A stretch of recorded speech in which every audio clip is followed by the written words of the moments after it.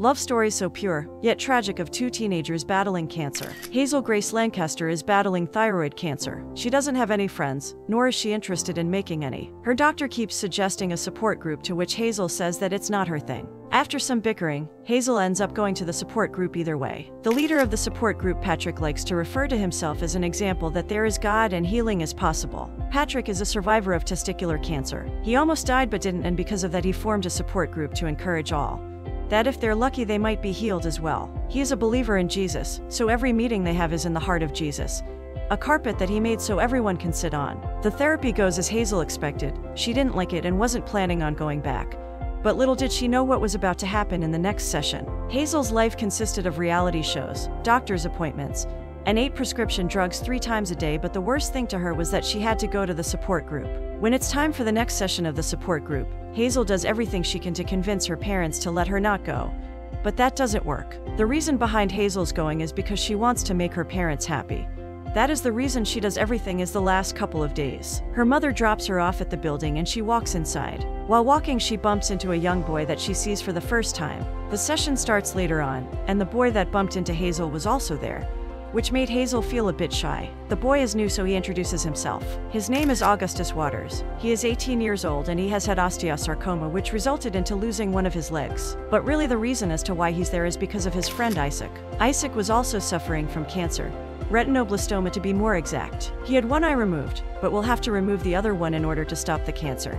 He reveals that even though he is battling cancer, he is happy because he has a girlfriend that he loves a lot, and a friend like Gus. To get to know Augustus better, Patrick asks him to share his fears. Gus reveals that his biggest fear is oblivion and that he likes to live an extraordinary life and wants to be remembered as a hero. Patrick asks if there's someone that would like to comment on Augustus' fear, and Hazel raises her hand. She says that we're all going to die either way and we will be forgotten eventually, so there's no point in fearing oblivion. After the session is over, Hazel steps outside to wait for her mother to pick her up. Upon waiting, she sees Isaac and his girlfriend being affectionate and stares at them. They have a way of expressing their love for each other by saying always. She is caught up in the show going on in front of her.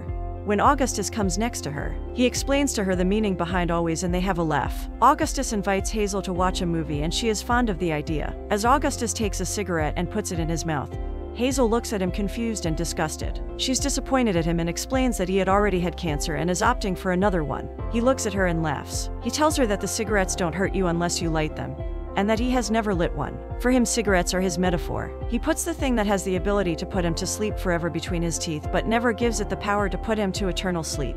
Hazel is impressed by the way this young boy thinks. Hazel's mother comes to pick her up, but she decides to go watch a movie with Augustus. As they are driving, Augustus asks her about her story. Hazel explains that she was 13 when the cancer was discovered. It was stage 4 thyroid cancer. She went through all the treatment and it was working, but stopped working after a while. Her lungs had started filling up with water and there was nothing that could have been done. In her words, that should have been the end, but a miracle had happened. She got better by the treatment that didn't work for a lot of people, but it sure did for her. She was getting treated with phalanxifer and could continue to live with that for a long time. They arrive at Augustus' house and head to his room. As they sit down, Augustus asks her what her real story is and not the cancer one.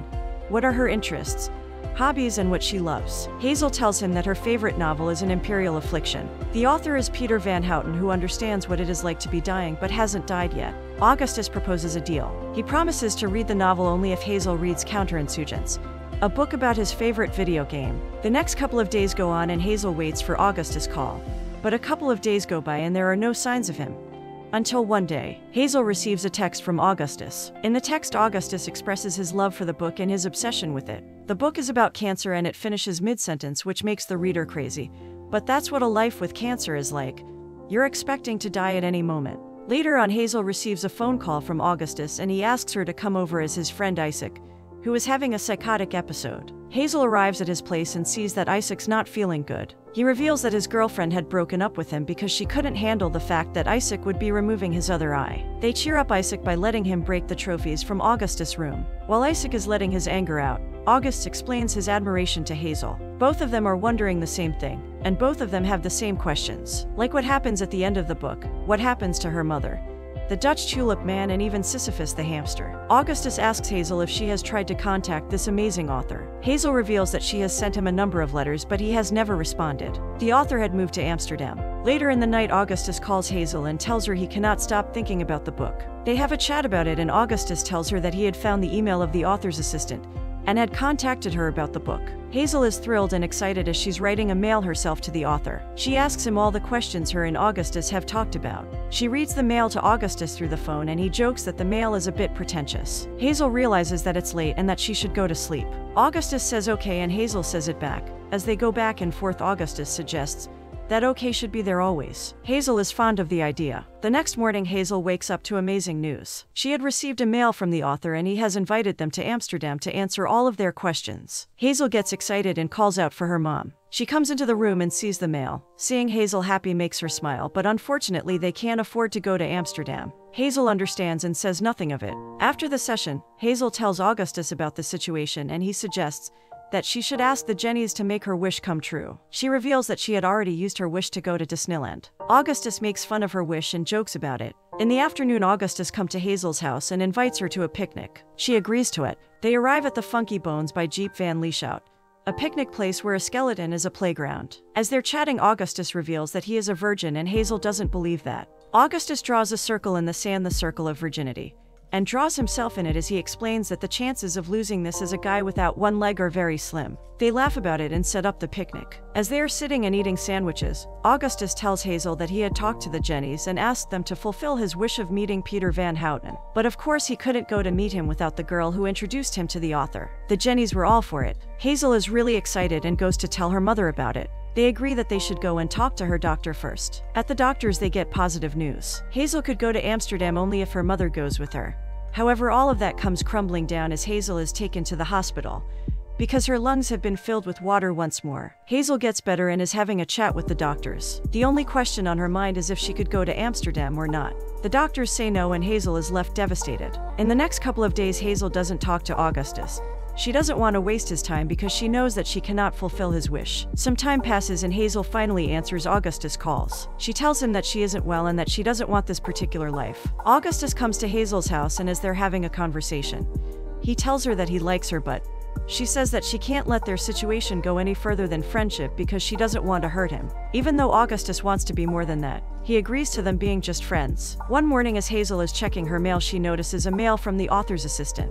In the mail, it said that the author was expecting them on the 4th. Hazel calls out to her mom and asks her whether she had forgotten to cancel their trip to Amsterdam. Her mother looks at her with excitement and reveals that they are going to Amsterdam after all. As they're getting out of the house, ready to go to the airport, Augustus arrives with a limo, claiming that he travels with style. They get on a plane, and Augustus says that he has never flown on a plane before and gets a little bit scared. Hazel jokes about it and helps Augustus relax. When they arrive at the hotel, they get an invitation to a dinner in the restaurant called Orangey, paid by the author. Hazel starts getting ready, and her mother gifts her a beautiful blue dress so she can wear it to the dinner. Augustus knocks at their door and is greeted by Hazel's mom. She compliments him and lets him inside. He sees Hazel and tells her that she's gorgeous. They arrive at the restaurant and are gifted with champagne by the restaurant. They order the chef's choice and enjoy their night. After some casual conversation, Augustus tells Hazel that he loves her.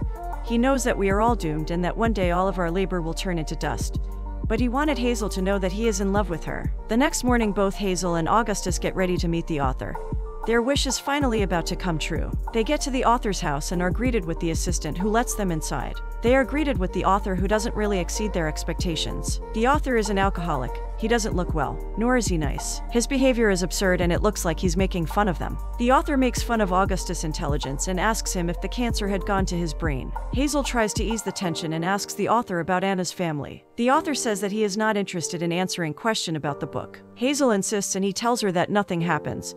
They're fiction. Hazel and the author get into an argument and he asks them to leave. After they get out of the house, the assistant chases after them. She apologizes and asks to take them to the Anne Frank's house. They get to the house and find out that there are no lifts. They need a lift because of Hazel's breathing. Hazel is brave and decides to go up the stairs. She makes a couple of pauses throughout the climbing but never gives up. As she's climbing the stairs, Anne Frank's words echoing through the house are what motivates her to keep going. They climb at the top and everyone is proud of her. Anne's words of wisdom about capturing the beauty around us are what motivate Hazel to kiss Augustus. They kiss and everyone around them is in awe. They spent the night making love and holding each other. The next morning, Augustus wakes up and instead of seeing Hazel by his side, he sees a note. On the note is a drawing of the circle of virginity, and outside of the circle was Augustus. They have breakfast with Hazel's mom. As they're talking, Augustus remembers that he has to tell something to Hazel and asks her mom if they could have some time alone. They go and take a walk. As they're sitting on a bench, Augustus finally reveals to her that the cancer has spread everywhere. Hazel is devastated, but Augustus asks her not to treat him like he's dying. They agree that they're going to live to the fullest no matter how much they've got left. Couples of days later, after they had come back from Amsterdam, Hazel, Augustus, and Isaac are hanging out at Augustus' place. Isaac had had the surgery and reveals that his ex Monica didn't even call him to ask whether he was alright. Augustus gets a crazy idea. They go and egg Monica's car. Late into the night, Hazel receives a phone call from Augustus, asking her to come to the gas station because he doesn't feel well. Hazel arrives and sees that Augustus' stomach tube had been infected. She calls the ambulance and they take him to the hospital. Even though Hazel wasn't allowed to see him, she stayed at the hospital praying for him. Augustus is released from the hospital a couple of days later. He is now in a wheelchair. Hazel waits for him and takes him to their favorite place, which is the picnic. Augustus is down. He doesn't want to go from this world unnoticed. Hazel gets angry as she explains that he is a hero to her and that's all that matters. Augustus had previously asked Hazel and Isaac to write a eulogy for his funeral. So one day he calls Hazel and asks her to come to church. As she arrives, he tells her that he wants to hear their eulogies and that he had prepared a pre-funeral. First goes Isaac, and his speech is both funny and beautiful. Hazel's speech is what makes Augustus' heart melt. Hazel refers to Augustus as the star-crossed love of her life and that their story is an epic one. She speaks to Gus and thanks him for their little infinity. Augustus dies 8 days later in the ICU. The cancer stops his heart, which results to his death. The pain is unbearable to Hazel. She rates it a 10 as she's reminded of situation when she would go to the ER, and they would ask her to rate the pain out of 10. As Hazel's waiting to give her speech at the funeral, Peter Van Houten himself stands next to Hazel. He tells her something, but she doesn't respond to him. She's next to give a speech. The speech she delivers is not the one she read to Augustus at his pretend funeral. She kept those words for him only as she delivered an unplanned speech. After the funeral is done, she heads to her car to drive around for a little and clear her head. She gets into the car, and as she's about to drive off, the author climbs into the car with her. He tells her that Augustus was persistent on him coming to the funeral and answering the questions they were once dying to know. She tells him that she doesn't want to know and asks him to leave her car. He tries to talk to her but doesn't let him. He gives her a letter which she crushes between her hands and kicks the author out of the car. As she's seating at home, Isaac comes to visit her. They have a chat about Augustus. When Isaac asks Hazel about the author, she reacts in annoyance. Isaac asks her if she had read the letter and tells her that it was written by Augustus. Hazel rushes to the car to see the crumbled piece of paper. In the letter, Augustus asks the author to help him fix his writing, because that was a eulogy for Hazel. He goes on expressing his love for Hazel in a beautiful way, reminiscing every moment they have spent together. He finishes the letter thanking Hazel with, "Okay, Hazel Grace." Hazel lies on the grass, holding August's letter to her heart, looking at the sky and thinking of Augustus, and saying okay in the end.